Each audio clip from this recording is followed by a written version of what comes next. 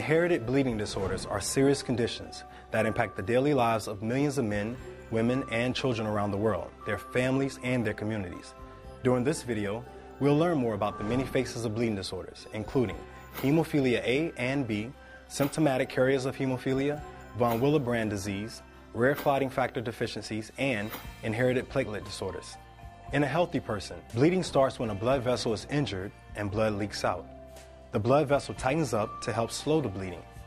Blood cells called platelets make a plug to patch the hole. Next, many clotting factors, which are part of the blood, work together to form a clot over the plug.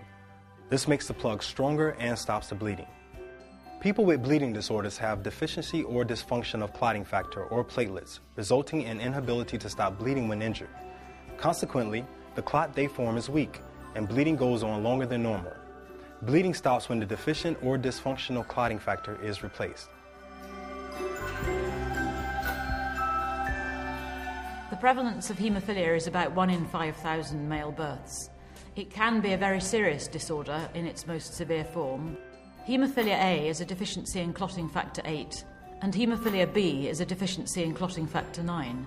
Hemophilia is an inherited condition. It's carried on the X chromosome, so it's traditionally passed down from a mother to her son. But in about 30% of cases there isn't a family history, and it seems to occur as a spontaneous new event. These individuals are prone to develop bleeding into their joints and muscles starting at a very early age, and if this isn't appropriately treated, it can result in long-lasting damage.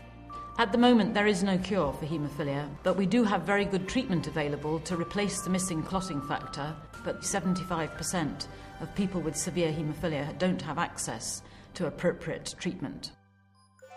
Hemophilia has had a pretty severe effect on my body. I'm 24 years old and I need a knee replacement. I have pretty bad arthritis in certain parts of my body and target joints as well. So some days I have to deal with a lot of pain and it can be quite a struggle. To take care of hemophilia in my everyday life, I need to eat right, exercise, take my factor concentrates, know my limitation, and I need to have regular visits with the Hemophilia Treatment Center. Although hemophilia poses its challenges for me, I'm still able to lead a relatively normal life.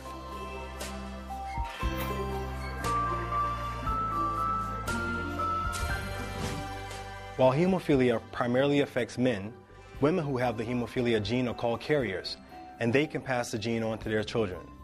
Though most carriers will be asymptomatic in day-to-day life, some may also experience bleeding complications, including excessive bleeding during menstruation, childbirth, and surgical intervention.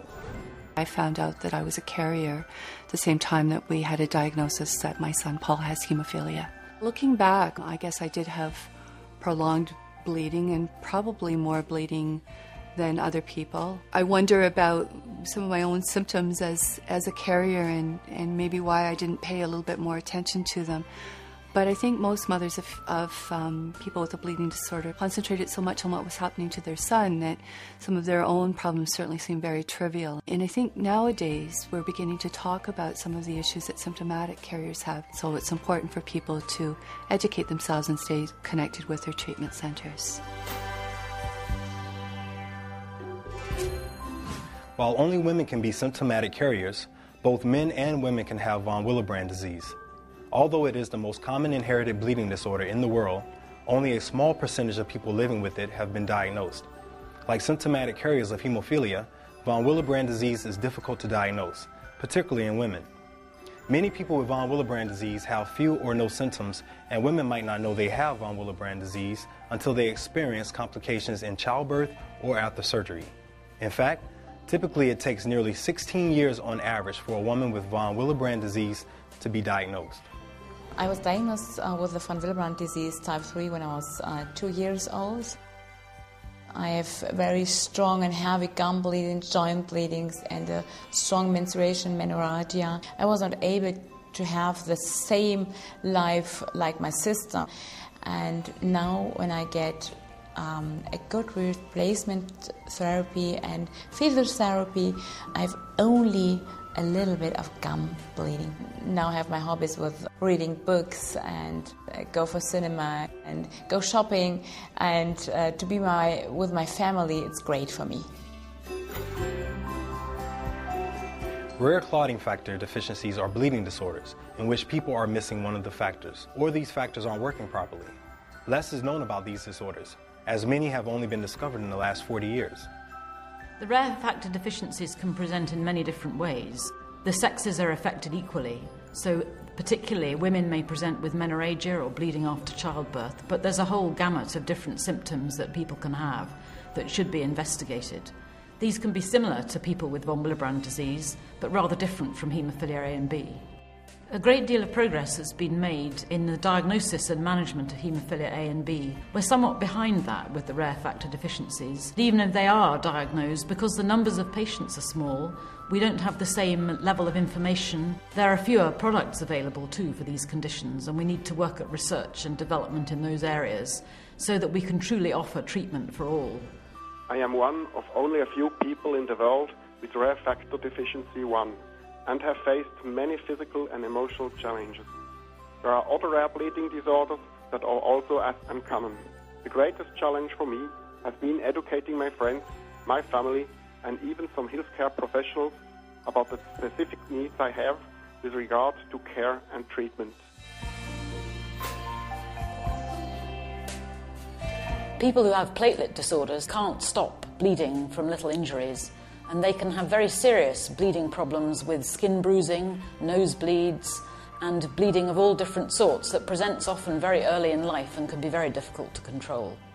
People with severe bleeding disorders due to platelet defects may need platelet transfusions, and these may be difficult to come by in some areas of the world and may seriously restrict what can be done to assist those patients. But we need to search for other ways of trying to stop bleeding in individuals with these very serious disorders. Bleeding disorders are serious and can be life-threatening.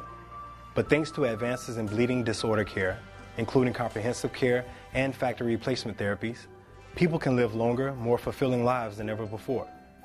However, many people with bleeding disorders do not have access to adequate care. The ultimate goal for people with bleeding disorders is to find a cure. In the meantime, we need to remain vigilant about ensuring we have a high quality of life, not only where I'm from, but for everybody around the world. The mission of the World Federation of Haemophilia is to bring a good standard of care and treatment to all people with inherited bleeding disorders, wherever they live all over the world. And we can do this by all working together. The patient organisations, the people with bleeding disorders, and all healthcare professionals. And in this way, we will truly be able to bring treatment for all. Visit wfh.org/WHD for more information and to learn how you can help make a difference for those living with bleeding disorders.